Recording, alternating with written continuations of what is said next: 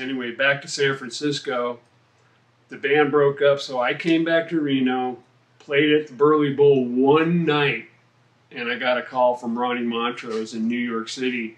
He goes, "Hey, what are you doing right now?" I go, "Well, I'm making about $100 a week playing gigs here and there." And he goes, "How'd you like to make like 350 a week and go on the road with a really good band?" I go, "Sure." He goes, "Well, we got a ticket at the will call at United for you to fly back here to New York City." First time I'd ever been that far east. Mm-hmm. Got to New York, and the first thing I did was I was looking up at all the buildings and just going, "Whoa, this place is a trip." Anyway, it turned out I was auditioning for the Edgar Winter Group, a new band. Edgar's band, White Trash, had split up. Or actually, Edgar split off from them because he wanted to do a rock and roll band. He didn't want to do rhythm and blues anymore as such, because we still did rhythm and blues in the Edgar Winter Group, but it wasn't our forte. We wanted to do something new that hadn't been heard before. And so that's where I met Dan Hartman and, of course, Ronnie. I knew Ronnie. And he had just gotten off the road. He had been on the road with Van Morrison for a while, Ronnie had. And then he was with Boss Skaggs for a while. And then he got invited to come and play with Edgar. And at that time, Edgar had a rhythm section with Stu Woods on bass and Rick Murata on drums. And Rick Murata, I'm going, what do you expect me to, like be Superman or something? I can't replace this guy. This guy's killer drummer. Mm-hmm. But they didn't want to go on the road anymore. They wanted to stay in New York City and do studio work. So that was the end of those guys. So we ended up getting Randy Joe Hobbs, God bless his soul, he passed away.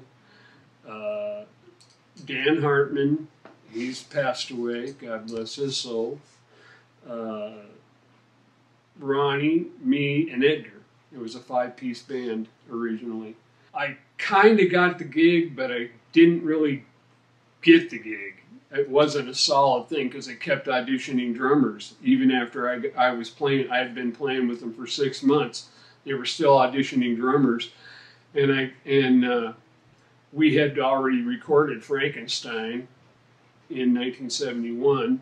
Now, Greg was telling me that Frankenstein is one of the most important drum solos of all time. Well, it's not really a drum solo. It was originally written for 2 drummers. When Edgar was with Johnny Winter, mm-hmm. When Edgar was with his brother Johnny, he and the drummer with Johnny, I think his name was Tommy Shannon, or is Tommy Shannon. But anyway, they did a duet. And Edgar charted it out, and Edgar would play drums. They'd have 2 sets of drums on stage, and Edgar would play drums, and Johnny's drummer would play the drums, and they would do. And it was originally just called the Double Drum Song. Was all it was called.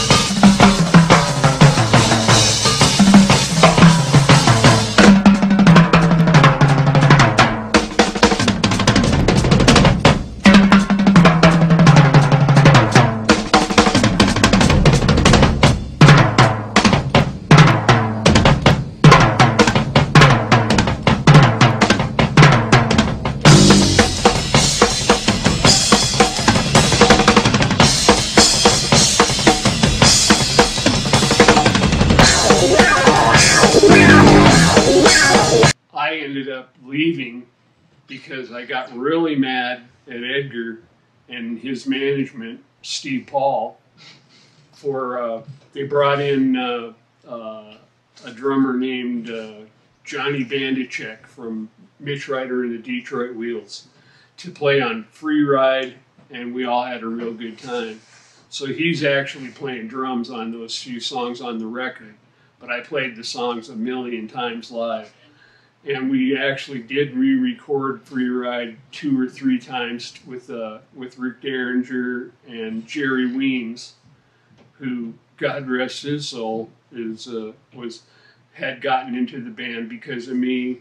Because after I came back to the Edgar Winter Group and actually got the gig, for sure, I was going to be the only drummer because nobody could play Frankenstein. Nobody could play all the 6/8, and they just didn't have the feel for the song. And it had become an underground phenomenon on college radio. That's actually how Frankenstein became such a massive hit, is because all the college radio stations were playing it, not the regular media.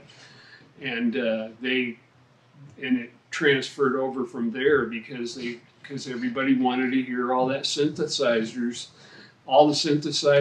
It was all brand new. I mean, ARP 2600s that was like top of the line for taking on the road, except they never did the same thing twice. Yeah. So if you moved the input cable around, it would change the sound of the synthesizer. So eventually Edgar got the idea of putting he took 2 guitar straps, had them sewn together, and hung the keyboard around his neck. And the first night we did it, he did that, was at the Nassau Coliseum on Long Island.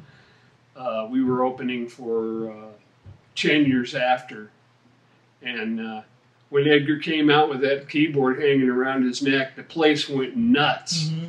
And then when we'd go into Frankenstein, he would have his hands painted with this clear fluorescent makeup paint that wouldn't run. And with all the fog and everything that we had from the fog machines, he'd dim all the lights down and turn on these black lights right in front of Edgar, and he'd be playing all that. People were just going crazy, and he was slamming that thing down on the stage and riding it like a little horse or something, and it was pretty cool. Those were the beginnings of when Frankenstein first started really happening. Mm-hmm. That was like 1972, and the album came out in 73, right around my birthday, It was like May 22nd or something like that. And the following year, we were #1 on my birthday. Oh, that's awesome! We were #1 for 2 weeks in Billboard, Cashbox, and we were like the #1 act on the road. We had all these roadies, and I mean, I never saw. It was like living in a hotel all the time because there were so many people around. You know, you go in the green room, you go, "Hey, quit eating all my food. You know, quit drinking my beer." And anyway, we go on from there. We toured all over with Alice Cooper. We toured with Black Sabbath. We toured with just tons and tons of bands. But that went on till about 1975. Right after 74 Shock Treatment came out. And when that came out, we had a lot of really good songs on it. It shipped gold, so we all got a gold album for it. We got a platinum for They Only Come Out at Night, platinum and a gold single for Frankenstein. And we should have got one for Free Ride as well, but it only went to I think it went to like #12 or something like that. It didn't make the top 10. But now you hear both of those songs constantly on the radio. I mean, I wish I could have got something in writing, because I'd be really rich right now instead of kind of suffering. But that's another story. We won't go into that. Okay, so we toured with Alice Cooper, Black Sabbath, REO Speedwagon. We were headlining all over the place. In 75 and 76, we were headlining, and Bad Company was the opening act for the whole tour. And I got to know Simon and Paul and everybody real well. Mick Ralphs was always funny. He was always a funny guy. I don't know how he's doing now, but back then he was great. I remember him when he played with Mott the Hoople, and we did a lot of gigs with them too. When Ariel Bender was a guitar player, and then Mick Ralphs, or it might have been the other way around, but you know, you reach 60, you forget everything. It's like I can't even remember how I tied my shoes this morning. Did I put them on the right feet? Yeah, I did.